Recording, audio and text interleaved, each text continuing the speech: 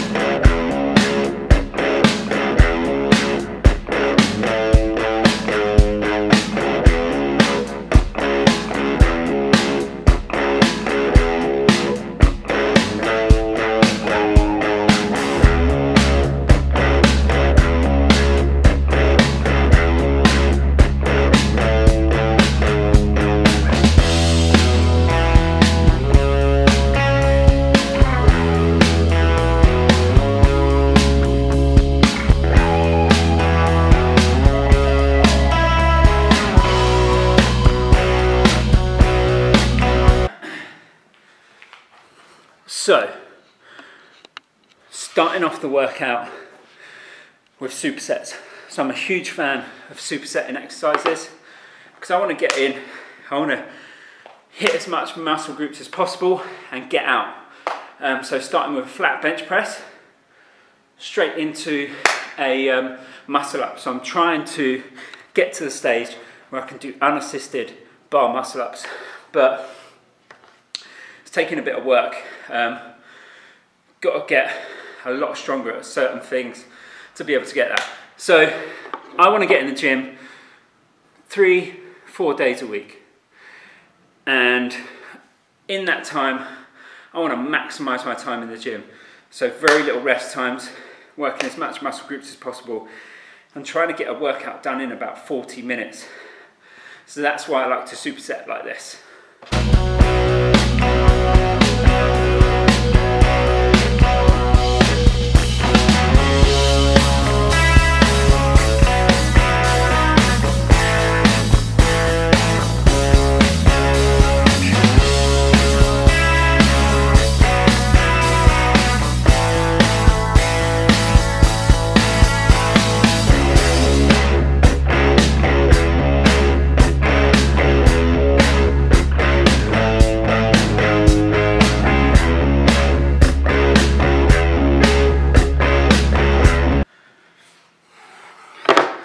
Okay, so they are damn tough, the muscle ups. Aiming for between 3 and 4 reps. On that last one I only managed to get 2, but they're tough. So that's 4 sets of that done. Moving on to the next thing.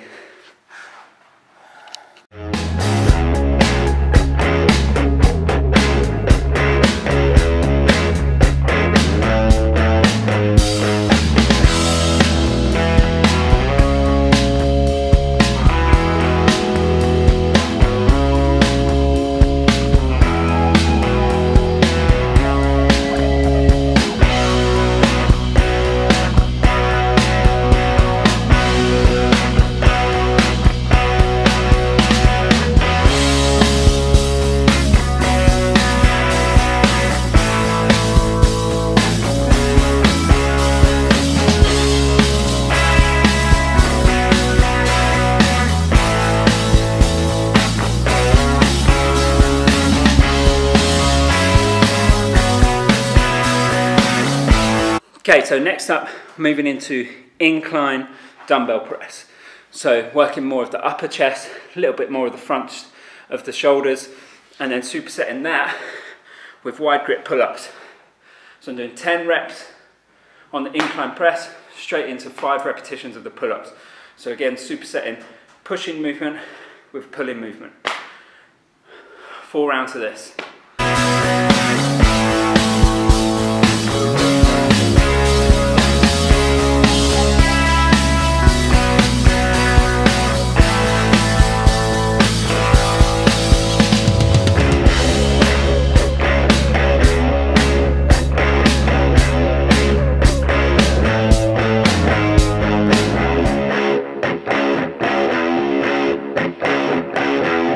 Okay, so next up, we're going to do a single arm renegade row, superset with a straight arm pull down.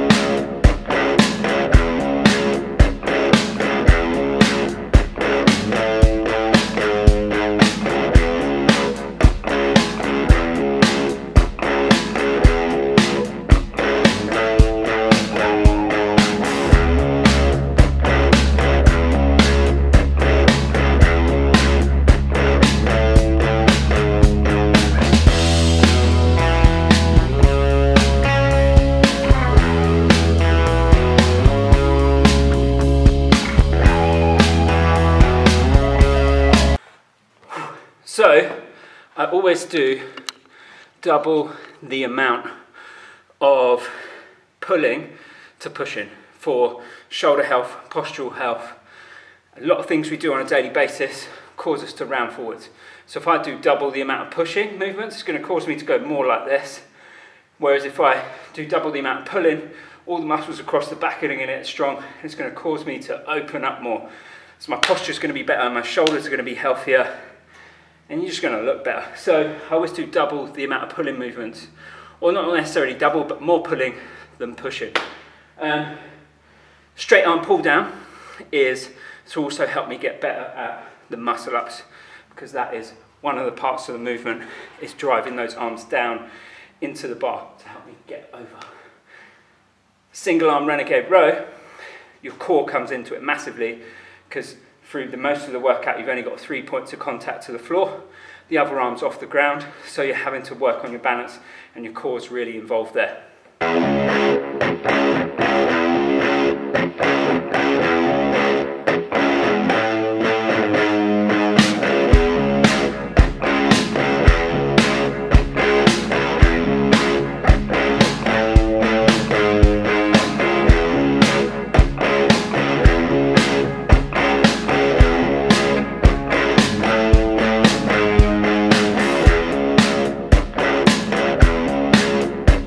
Next up, we're going to go for the finishing part, which is to get the heart rate up and just leave everything on the table.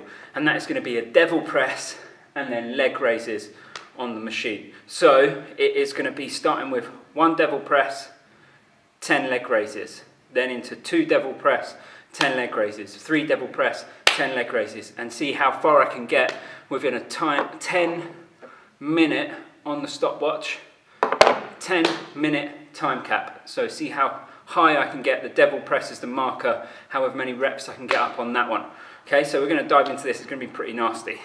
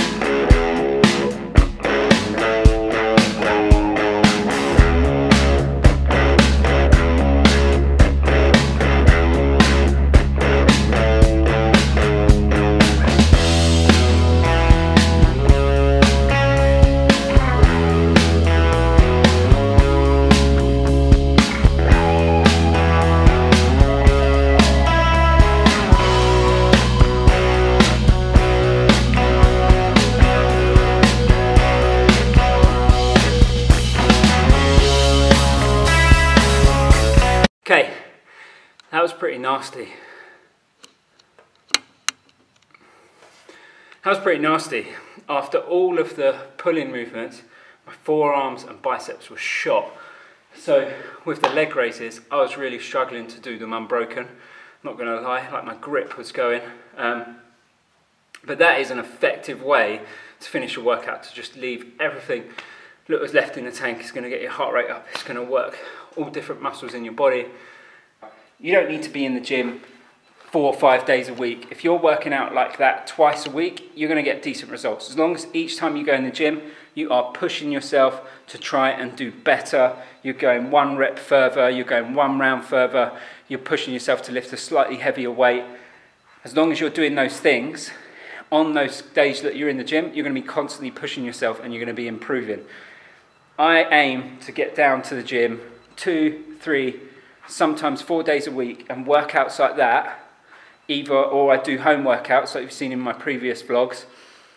As long as they're intense, as long as they're pushing yourself, you don't need to be in the gym for a huge amount of time. All in all, that workout took me about 40 minutes, I think. And I was mucking about with the camera as well, remember? So a little bit longer for that kind of stuff. So getting the cardio element in, because there's very little rest times. I'm building muscle, I'm using all different muscle groups, I'm burning a heck of a lot of calories because of the intensity, particularly with the last bit of the workout, the devil press and the leg raises, which again, they're gonna get my heart rate up, they're gonna burn calories, they're gonna get me out of breath, so I'm gonna be working on my cardiovascular as well, but also they're using muscles and it's using resistance again, so I'm gonna be building muscle at the same time. So you don't need a huge amount of time in the gym. You just need to make sure that when you are in there, you're pushing yourself and you're working hard, not sitting there on your phone and not chatting too much. Okay, I understand that for some people it's a social aspect, but then you need to realise that maybe if you're going to go in there from the social aspect, you might not get as great a results. Or maybe you're better off doing a class where there's a bit more of a team spirit, a bit more of an environment, and you can get that social aspect as well as working hard. So that's the end of that workout. Going to grab something to eat and then get ready to train more clients.